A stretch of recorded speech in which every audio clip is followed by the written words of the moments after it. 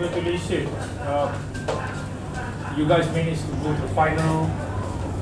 What can you say about your guys' performance? Well, I think it was, if I look back over the 5 games, we've been pretty consistent with what we do. Today we didn't start as well. Argentina obviously got in front. They were playing well, so good credit to come back and level, firstly, and then to win the game in the last quarter, always very important, we know that. Good consistent performance, so we want that in our team. We're never a team that is just reliant on one player, so we're pleased with that result and that performance under difficult situations and conditions. So obviously we're looking forward to tomorrow's final. We're still not sure who that will be, but we'll have a good look at the last 2 games and then have a game plan for tomorrow. Do you think you prefer any team of the 3 who are waiting there? Who would you like to be? That's a hard question. I mean, they're all 3 teams are playing well. I know Malaysia had a good result against Argentina, and then they were probably disappointed against India. yeah. But they've got a chance. It's all forgotten. If they win the last game, I think they're in. I think that's the situation. So I think your goalkeeper, Andrew Shah, I mean, he single-handedly kept Argentina away from scoring. I mean, although the forwards did all the job at the back, he was the main guy who actually stopped Argentina. Do you agree with me, Coach?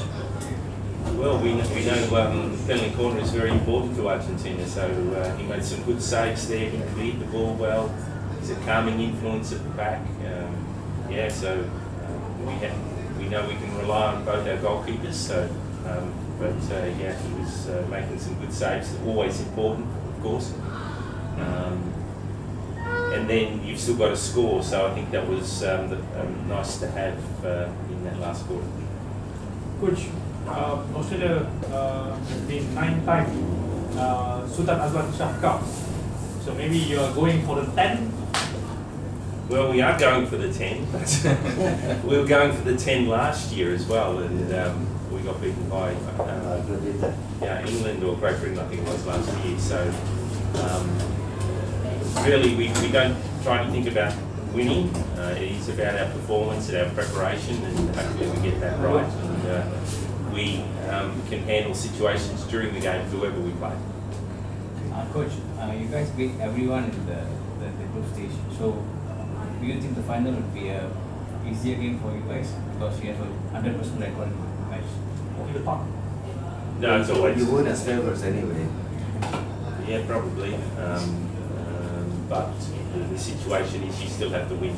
You have to play well to win a final, and we know that finals are different. Our players are tired and need recovery, but they're looking forward to playing in the final. We always do. So we're pleased with that progress in our match.